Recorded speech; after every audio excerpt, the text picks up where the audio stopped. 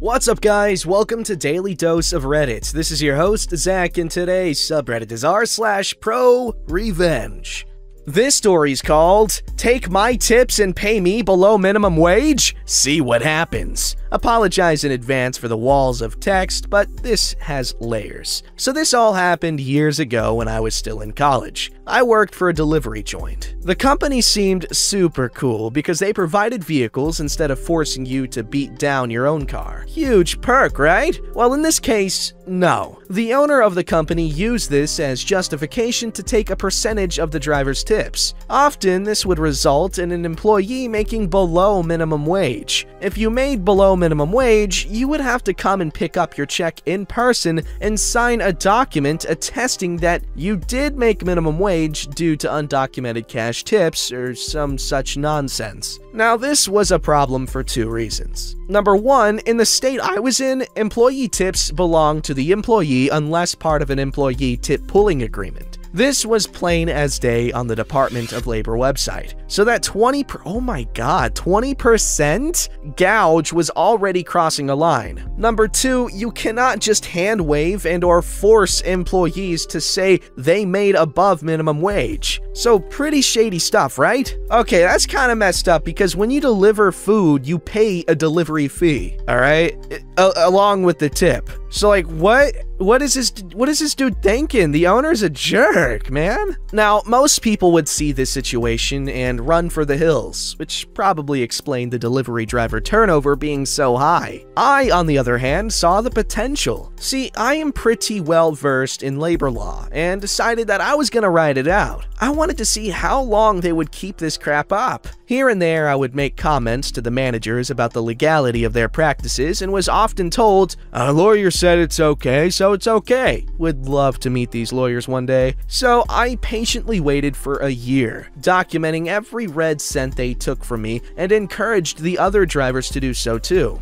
Every new driver that came through that door got a little powwow with me and I would give them the skinny. I love these terms. Unfortunately, my plan must have leaked because sooner than later, the joint decided to fire me after making up 3 bogus infractions. If you're interested in those, ask and I'll explain in an edit. This wasn't a problem though, as my plan was already in action. See, in this state, unpaid wages collect interest. So what was $20 to $40 a night, 5 nights a week over 1 year, quickly became a decent sum. So I began collecting the names of current and previous employees whom had been screwed over by the company and collected their documented data and then sent it off to the Department of Labor. At the end of the day, it took a couple of months, but the company was eventually required to pay a decent chunk of change to all parties, and a pretty hefty fine on top. Overall, I believe it came out to a little under $100,000. I wasn't done though. See, those shady little documents they had to sign claiming we made over minimum wage affected how the company was reporting its payroll tax. The IRS eventually came in and hit them for a ton of back taxes, and I received a small portion of the settlement. The IRS used to pay people who tipped them off. Don't know if they still do. They still do. It's actually pretty cool. I haven't used it though. Finally, I was increasingly aware of the company's under-the-table agreement with the health inspector, which I decided to go ahead and tip off to the health department. This resulted in even more fines and a temporary closure for the joint. Altogether, it's ended up costing this dumb little delivery joint a ton of money just to stay open, all because they wanted 20% of their drivers' tips. The moral here is, know your labor laws. It's degenerates like these whom profit off the ignorance or fear of the workforce. The more you know about your rights, the less idiots like these will be able to survive in the wild. Thanks for coming to my TED Talk. Edit 1. Holy crap, I did not expect this to blow up. To address a few things, the infractions that led to my termination and their bullcrap nature are down in the comments. Hopefully they are not buried.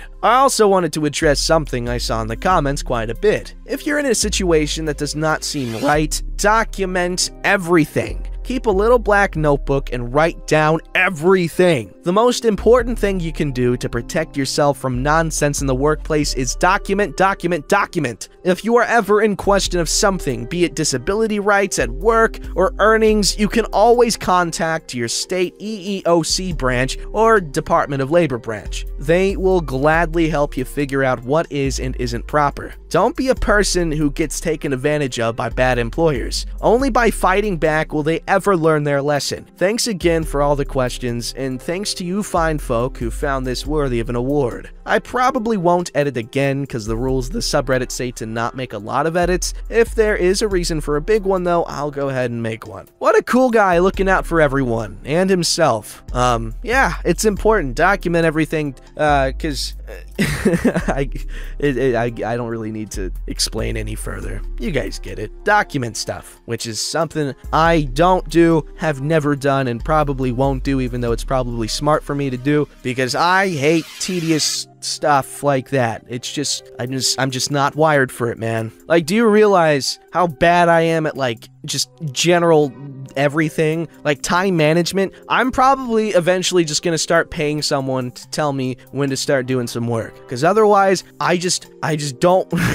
It's not because I don't want to, it's just, I procrastinate a lot. Like, I wait until the last couple days before my rent's due to start doing work to make my rent. I thrive in the chaos I manufacture myself with my own laziness.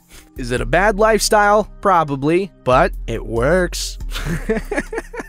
This story's called, Teacher Makes False Claim of Me Faking an Injury So My Mom Messes with Her Career. I apologize for format, I'm typing this on my cracked phone screen. I, 15, female, have had a long and elaborate history with injuries, especially breaking my arm. Starting from literally the day I was born, my health has been complicated. I have a few conditions, but none serious enough to impact my daily life as I know it. I have a very weak immune system and somewhat easy to break bones. On top of that, I am the definition of clumsy, and I'm also a huge idiot who gets herself into dangerous situations for fun. My mom, 40, female, has obviously known me from birth and knows just the extent of my weird bad luck and health issues. I've broken my arms a collective 13 times over my entire life, and almost every time I got injured or sick, it seems somebody had something to say about it. I don't know why, but teachers just love to say that students that get hurt often are attention-seeking fakers, and a lot of relationships with authority figures have been harmful because of this. Every time, it's the same. For some reason, a teacher doesn't believe me. They call me a liar in front of everyone. I get bullied for a while, and then I have to try and prove that I'm not faking. I could post so many stories about teachers doing this, but this is a story about the time my mom actually managed to get revenge. This all took place around 7th grade. I was 12 at the time and had broken my wrist by climbing on top of something I wasn't supposed to be climbing on, and then falling off like a dumbass. My wrist was in a Velcro cast since I'm very allergic to the regular cast material, as they figured out through many cases of trial and error. My teacher, let's call her Mrs. Tablet since this took place while we were learning about Egyptian tablets, she taught history and our personalities clashed a little. I'm more of a creative, adventurous freethinker type, and she was very conservative, by the book, and proper. We hadn't had any real issues before this, but we just didn't mesh well. She was absent one day and we had a sub in. I knew the sub as one of my teacher's friends and one of my mom's bullies, or one of my bullies' mom. I didn't like her, but I was still respectful in class and just tried to get my work done. She got me in trouble for doodling on my paper once or twice, but other than that, everything was fine. Or so I thought. The next day, I went into class like usual. We were working on an assignment about Egypt and their tablets when Mrs. Tablet called me over to her desk. I went over thinking she'd just get on to me for drawing on the back of my homework or something, only to get bombarded with a bunch of really weird questions. The interaction went something like this. So Fire, do you know why I've called you up here? I know Fire isn't my Reddit name, but it's my in real life nickname, so I'm using it here. No, ma'am. I can't say that I do. How long have you had that cast? About a week now. Why? Do you really need that cast?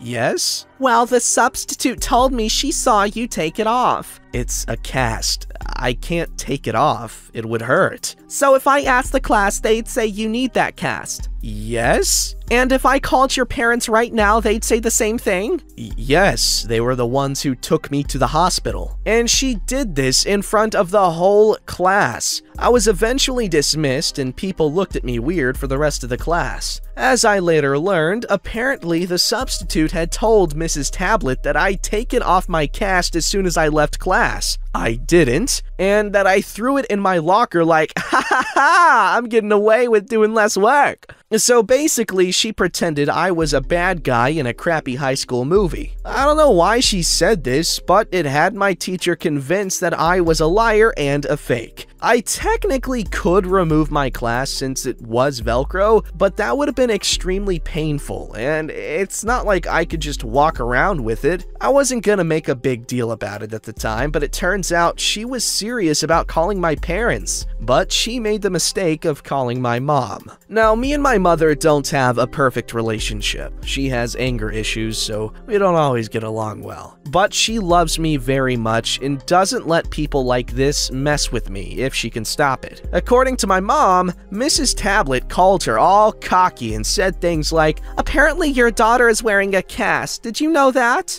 And, well, we all know how dramatic teenage girls can be, especially unique girls like her. She apparently even threatened to have me suspended before my mom stopped her and tore her to shreds for talking about her child like that. I don't think I'm allowed to repeat what was said, but by the end, Mrs. Tablet had to retreat with her tail tucked between her legs. She started being even more cold to me after that day and started giving me unfair detentions for not sitting still and doodling on the side of my worksheets. Even then, outside of school, we went to the same art studio sometimes. Weird that someone who hates art so much likes to paint, and poisoned the art director against me and got me put into a lower class. When my mom found out about this, she started the real revenge. My mom has never been a PTA mom. She honestly can't stand most of the PTA members, and their kids are chosen favorites at my school and use this power to bully others, including me and my friends. My mom is, however, friends with a very lovely woman on the county school board, which has more power than the PTA. She told her friend everything that had happened and supplied all the doctor's notes needed to prove I needed my cast. Her friend managed to convince the rest of the board that Mrs. Tablet was discriminating against an impaired student. Given her comments about me being slower at work and just wearing the cast to slack off, along with detentions related to me not sitting still when she knew I had nervous movements and slight ADHD. At the art studio, my mother pulled me from the classes. I took it upon myself to inform the fellow kids about why, and rumors spread quickly. Soon enough, kids were getting pulled left and right, and my art teacher was pulling at strings to try and get the situation under control. I actually think the studio went into temporary closure before reopening again. She was suspended for a week to go under investigation, and it turns out she treated a lot of the unique, as she put it, students in a similar way. She was verbally reprimanded by 2 different departments, and instead of getting her standard raised over the next 3 years, she'll only get half of that. Not only that, but she had to retake a course on how to properly treat students, and if she's ever caught to cross this line again, she'll lose tenure. She'll just be getting her bonus back at the start of next school year, and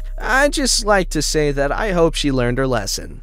Edit, I had misremembered the punishment given to that teacher. Upon asking my mom to retell the story, I fixed it to make it more accurate. Thank you to the Redditor that pointed out the mistake. I suppose that my 12-year-old self remembered a raise as a bonus for some reason. Man, it really sucks that some teachers are that just stupid. You know what I'm saying? A teacher, at least in my opinion, is a really important person in anyone's life because they're literally your educator. They're teaching you things, and you know, you learn a lot from them, not just, you know, from what they tell you, but from what you see. They're kind of like another set of parents that you get new sets of every single year. I don't know, I really loved all of my teachers when I was growing up, and like, you know, I kind of really want to be like a substitute teacher at like one of my old schools, you know, sometime in the future, because that would be baller, and like, I want to be a good teacher. and like, you know, I try to like make it really cool and like, you know, just give it extra pizzazz, make the kids excited to learn something. Because I remember like when I was growing up, like there were certain substitute teachers that we all loved. There was this one lady, Miss Chris.